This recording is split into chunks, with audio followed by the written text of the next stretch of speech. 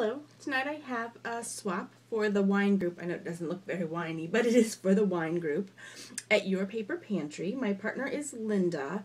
Our task was to create a cork board. There is cork in here. There's 2 layers of cork in here.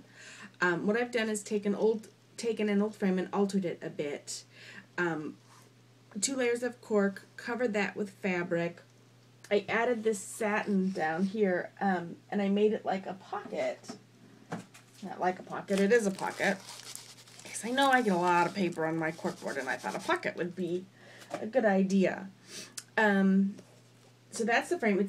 The cork is like just over 11 inches square, so the frame's just a little bit over 12 inches square, 12.5 inches square.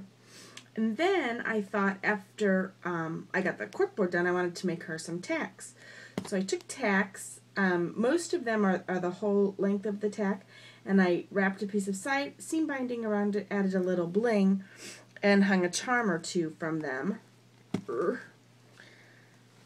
Like that one. And then up at the top, I made a cluster. This is going to be hard to film here.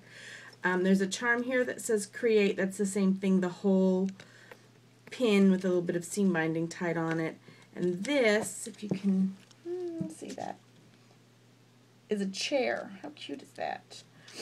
And then the flowers, these are also tacks. These are half tacks.